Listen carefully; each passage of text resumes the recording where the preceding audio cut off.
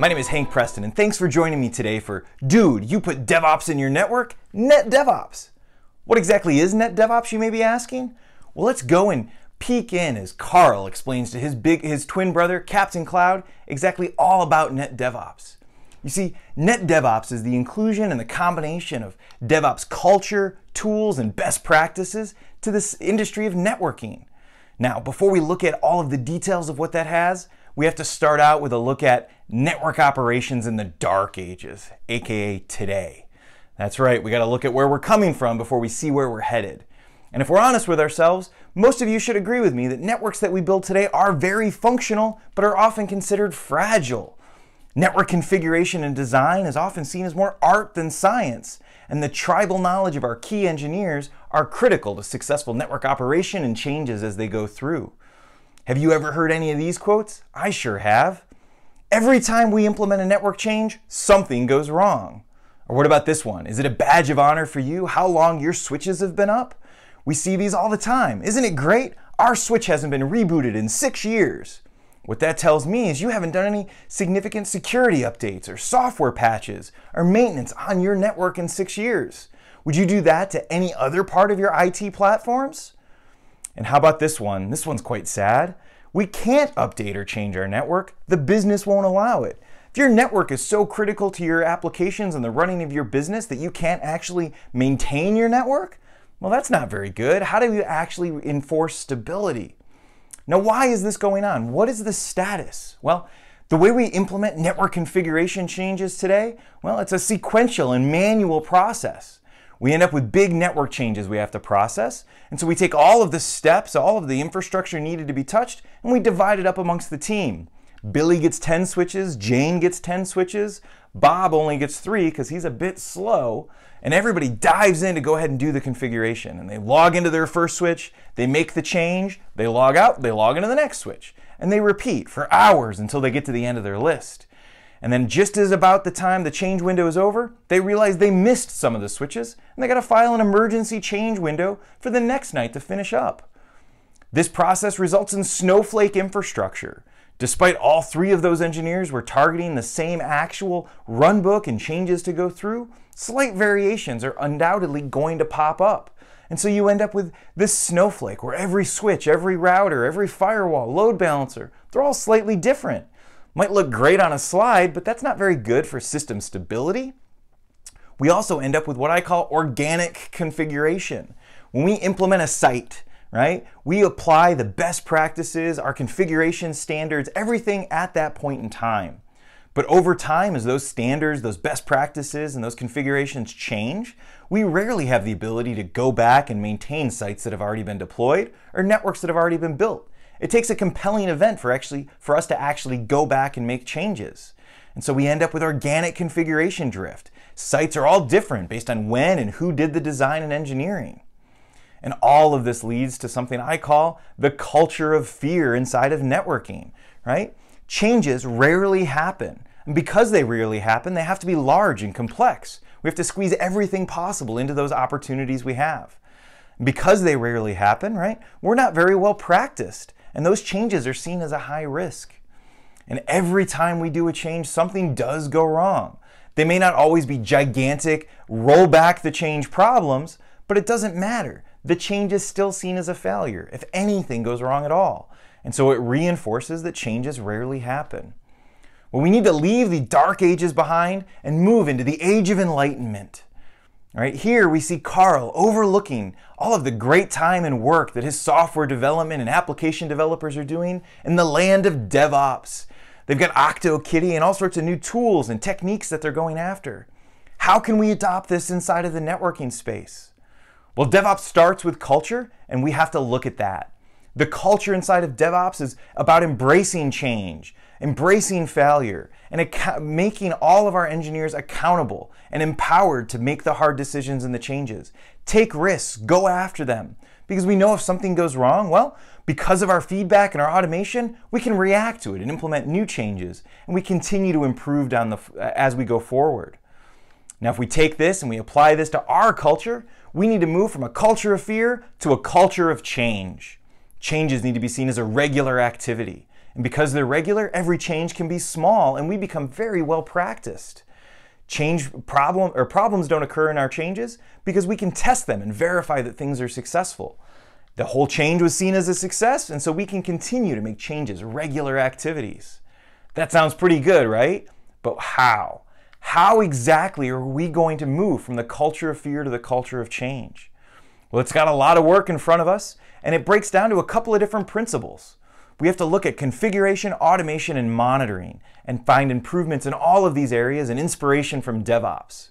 We want to adopt a network as code concept around our entire network configuration. Use configuration management tools to push these configurations out, rather than our typical manual process of point and click. We want to move into a continuous development approach. CI/CD works great for our software systems. Let's see how we can do that inside of the network. And then lastly, monitoring today is often just about forensics and reactivity. Monitoring in NetDevOps needs to be about action and real-time details. We want to be actionable about our monitoring, not forensic about our monitoring. Now, network as code is going to become a concept important to all of us. So what that really means is our network configurations have to move into source control, the same place code is stored. This gives us the ability to take advantage of features like branches and issues and pull requests, to propose network changes, look at what those changes actually are, know who and why they're happening, test them out inside of development branches before they ever go into production. And that source control becomes our single source of truth. No longer do we want the only place that we can be sure the way our network is supposed to be configured is the network itself. Today, you've got Visios and Excel spreadsheets and CLI templates. But frankly, the only place you can actually be sure the network is configured is by looking at the network itself. In the future, source control is going to be accurate. And if our network is deviated from source control and our single source of truth, well, we need to revert back and make sure that those changes are implemented inside of the code the way that they're supposed to be done. And our configuration management is going to use these new APIs that are being deployed and made available across all network platforms, and so that we can leave CLI for our operations and troubleshooting and checking the status of our network, not actually doing network configuration pieces.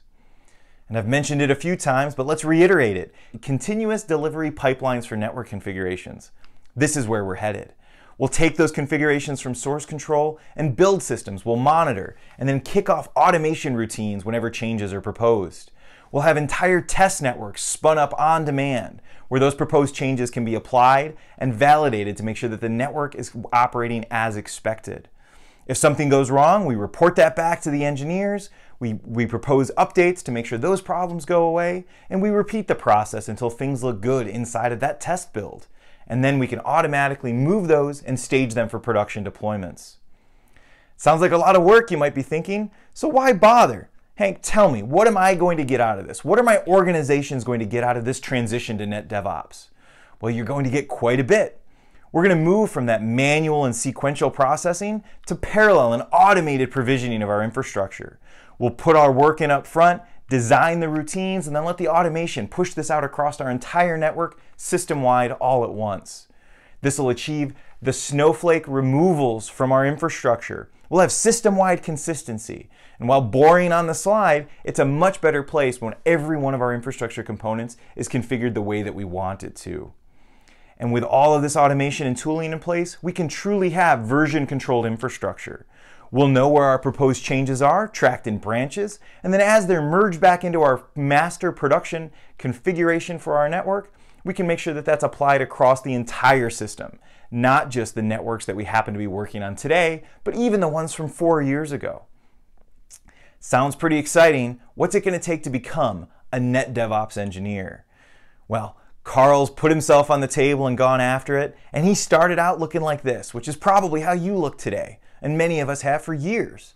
We have a core set of networking skills, building on the foundations of Layer 2 and Layer 3, security, application policy, and segmentation. We do have some programming capabilities, right? TCL for some basic network automation. EEM and expect scripts give us the ability to automate some of these actions. Well, as we put ourselves out there and we become the NetDevOps engineer, our skill sets will blossom.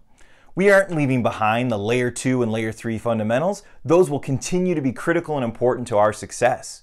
But along with those, we're going to add new networking skills. We're going to be building networks for Linux-based applications and containerized solutions. We'll understand those networks as well as the traditional physical and virtual networks. But what excites me is about the new platform and programming skills we're going to pick up. If we're going to be building networks for Linux and microservices in the cloud, well, we need to understand the basics of how those systems work.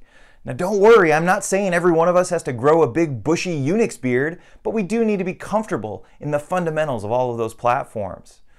And I'm excited. I'm a big fan of Python as an infrastructure automation and programmability language. Working with REST APIs and new standards like netconf and restconf are much easier than automating CLI interactions. This is where we're headed. Now it is a lot, and you might be feeling overwhelmed, and you're not alone. Even Carl gets a bit down now and again.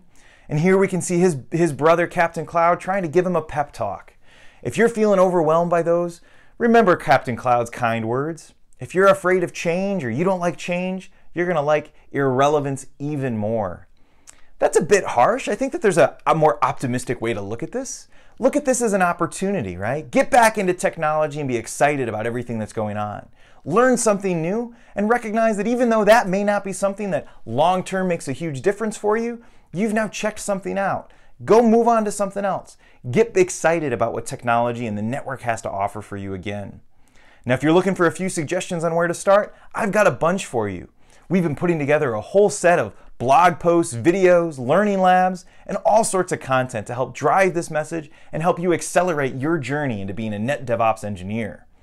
And if you've got questions for me, please reach out. You can find me on email or Cisco Spark at hapresto@cisco.com. You can also follow me on Twitter at hfpreston, where I'm quite active about all of this good stuff that's going on. And then be sure to follow Cisco DevNet on all the social medias for the latest Cisco has to offer in the programmability and API and SDK and sample code and all of those things going on. Thanks so much. I look forward to seeing you next time.